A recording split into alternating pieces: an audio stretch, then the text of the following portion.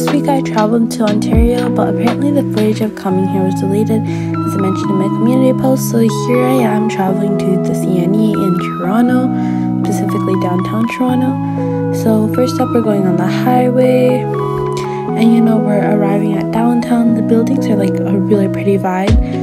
I have come to downtown Toronto quite a few times when going to my Ontario trip. Downtown is like a really pretty place, and thank you so much, Mom, for taking the clip. It was a really nice clip. So there are a bunch of little apartments and like buildings, and it's just pretty cool. So here's Lakeshore downtown Toronto. We weren't able to go near the lake, of course, but there are views of the lake. And here's pretty building artworks. I've seen this before in my life, and it's super outstanding and pretty. So now we're driving closer to the CNE destination. You could see a bit of the lake from this view, and there are some boats around and really big cruise ships and stuff. So that is a nice view. Here's a much more closer view. There are some boats, as you guys can see, and there is a huge boat somewhere around there. So yeah, the view is really pretty. If I had stopped near Lakeshore, I would have obviously taken better pictures, but our main place of the day while in Ontario was the CNE, because we're only going to be here for about a week or so. So not gonna lie, the lake is really pretty and it's just really amazing. I have actually taken photos before here, I believe. I'm not really sure, I don't remember. But Lakeshore is really pretty, and here's a little bridge. Apparently arriving at the CNE did take a while. There are many stops, and we did use a map. And this is my first time seeing police officers on a horse. It was such a really stunning view. I'd never seen police officers on horses before, and the horses are so adorable, and the police officers are so friendly as well.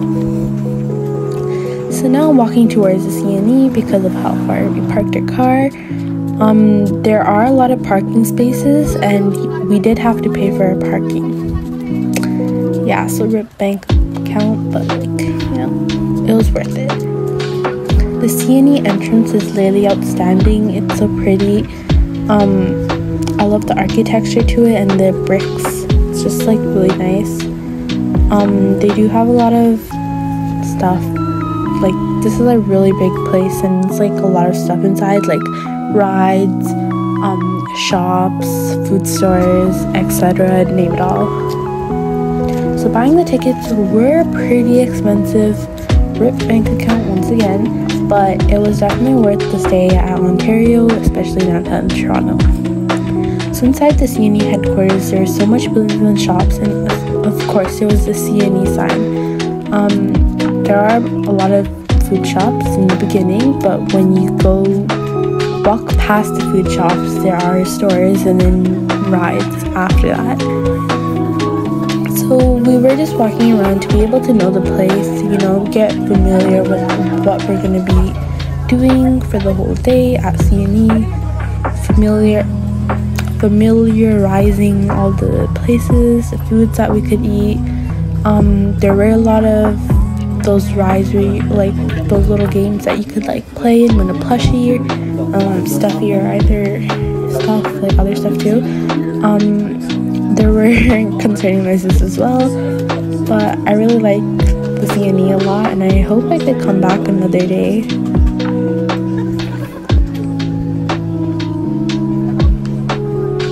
So it is a long walk. It could be tiring at times, but it was definitely worth everything.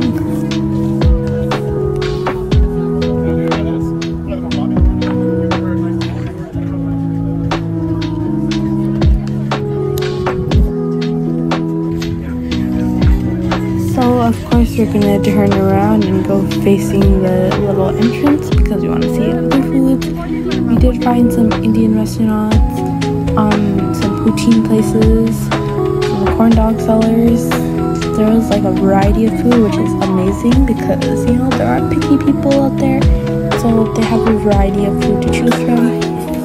So I did order poutine with honeydew and chicken, also sprinkled with sesame seeds. This is actually so delicious. I would recommend getting this if you're going to go back to CNE, or if you're going to CNE. My mom also got some french fries with a bit of ketchup and salt on top, and these two were the best food ever. So now we're gonna look around more without using a map.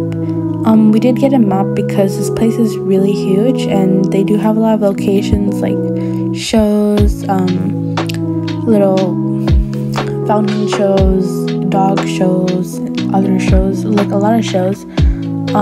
They do have a lot of shops, and it is pretty crowded as well, so you have to go at a certain time or day. It was pretty nice though. It wasn't too crowded when we went, so that was nice.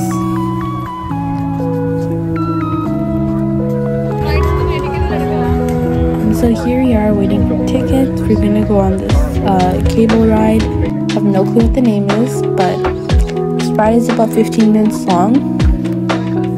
So yeah, this was a very high and scary ride at first, but the view is actually really nice, and it's really good for photography and photos. I really enjoyed this ride. It's actually 34 feet tall, so it was a bit scary. And you actually have to jump on, like, you have to stand in front of these arrows in order to get on the ride, because it doesn't stop. Like, you have to keep on moving as fast as you can, so you have to stand on these two arrows, and then they tell you to sit, and then you sit, and then they put the little thing to make sure you don't fall off the cable ride, and it was pretty cool. The views are so much, like, it's really pretty. Like, there's no words to explain how much pretty it is, like how pretty it is. Like, anyways, there are a lot of amusement rides, such as Crazy Mouse. You can kind of see in the view. There are two Ferris wheels. One is like a closed Ferris wheel, so like you're in a little cube with everything shut. Another one is like an open Ferris wheel.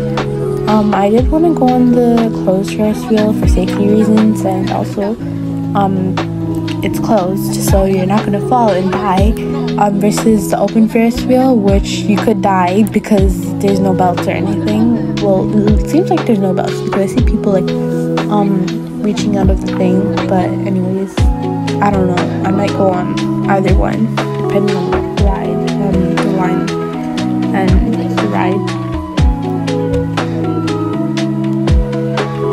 So I was scared to go on this ride, but talking with my sister and being there beside me was really comforting.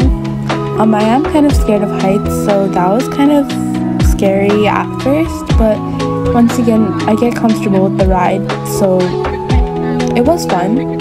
It was fun in a way, but it was also scary, because what if I fell off? One, what if my phone dropped off? Two, and it's just scary. Like, what if it stops? Like, it did stop, and I was kind of scared why it's stopping 34 feet high. But apart from that, it's a pretty nice ride. It's pretty chill, as long as you don't jump on the seats, because that would be ridiculously dangerous. But apart from that, it's like pretty cool, pretty nice ride. Love the views. I hope you guys like the views as well.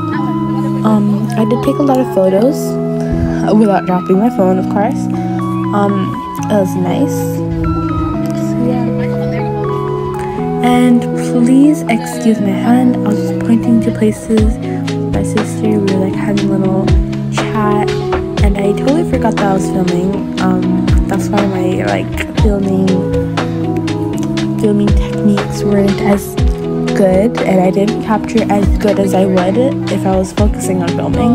But I wanted to enjoy the ride as well and film, so I did both. So that is why you see me not focusing on the camera sometimes, and rather talking and enjoying with my sister. Then yeah. So the funny thing was that my sister wanted to touch the trees with her legs, but she's actually short, so she wasn't able to do that. But the tree was so close to her feet, which is kind of like creepy because like what if we fall on the trees? That would be like hazardous, so that wouldn't have been a good idea. Also, one thing about this cable ride was that there were little squeaky sounds when the cable was going forward, which was kind of creepy, not gonna lie. It did give me the spooks and chills, but apart from that, it was okay. So I don't know if I would go on that ride again, but it was okay, so that's fine.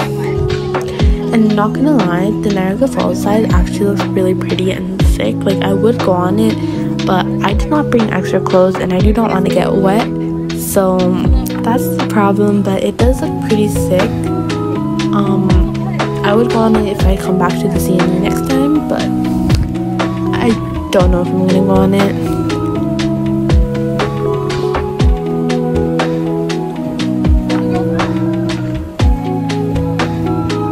So down below are a bunch of shops. There are a bunch of people as well. I do see the BMO field on to the right, but I didn't really film that area because the BMO field wasn't the center of attention for the CNE. It's just for focusing on the CNE festival kind of thing, the shops and the carnivals and the amusement rides and stuff. So yeah.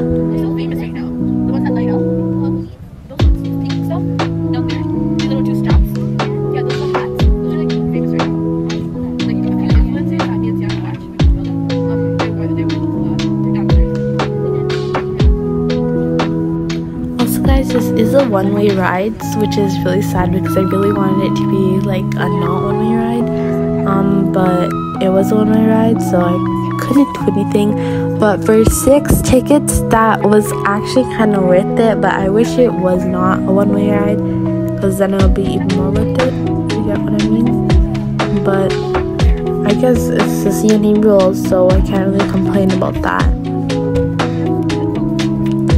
Not gonna lie, the view from like 35 feet high and the little shops below is just like so cute, and like it's just a totally different vibe. Like, you never are always above shops and like little mini shops as well.